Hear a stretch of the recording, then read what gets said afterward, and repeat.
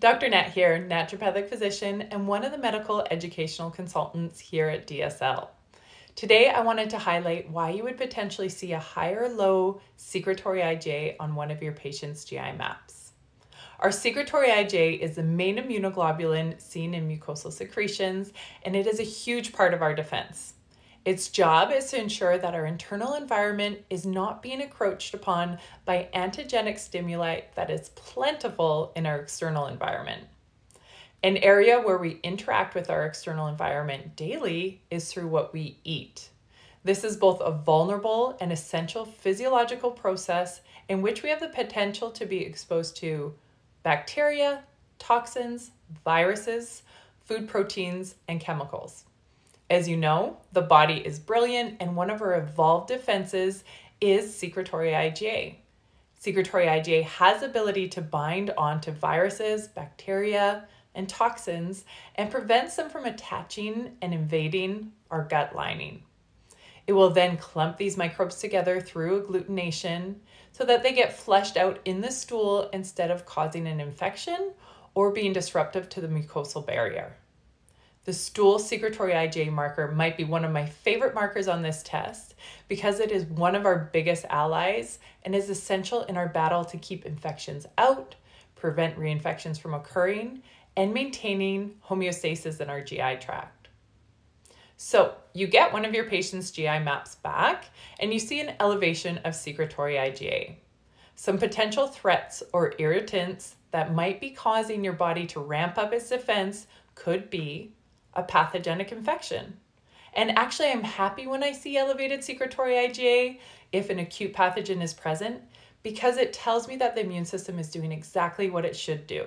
It should increase its production to neutralize whatever bacteria, virus, fungus, or parasite is present. Food sensitivities or allergies.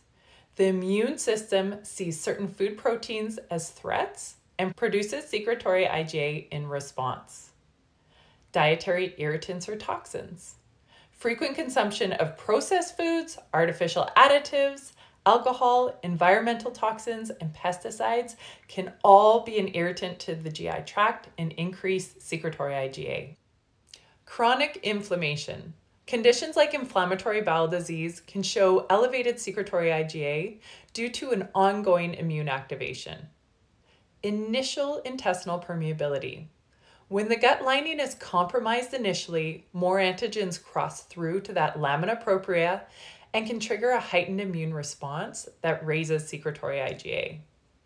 Acute stress, whether it's physical or emotional, that initial short-term stress can increase secretory IgA. Okay, now let's look at the opposite. So you get your patient's GI map back and they have a low secretory IgA. This usually tells us that the gut's immune system is depleted, exhausted, or suppressed. And this can happen from the following. Chronic stress.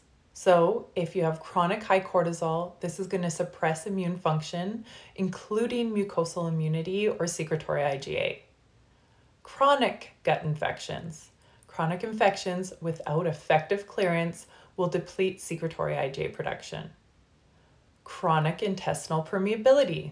This impairs the body's ability to adequately produce secretory IgA. We need a healthy epithelial layer to actually be able to produce that secretory IgA. So you saw that with acute stress, acute gut infections, acute or initial intestinal permeability, we see a heightened secretory IgA, and the opposite is true here for chronic stress, chronic gut infections, or chronic intestinal permeability. You'll actually see low secretory IgA. Other things that will cause low secretory IgA could be nutrient deficiencies. So nutrients like vitamin A, zinc, vitamin D, and glutamine are critical for a healthy mucosal layer and immunity and for the production of secretory IgA. You can also see low secretory IgA if there's immune suppression caused from medications or systemic illness, a loss of commensal or good bacteria. Faecalibacterium prausnitzii, bifidobacteria, and lactobacillus are what stimulate secretory IgA production, so a loss of these normal flora can decrease its production. And lastly, early life exposures. So if your patient has a history of C-section birth, they were not breastfed, or if they had frequent antibiotic use. All of those can impair gut immune development and can leave them with low secretory IgA. So now you know if your patient has elevated or low secretory IgA, what those potential causes could be.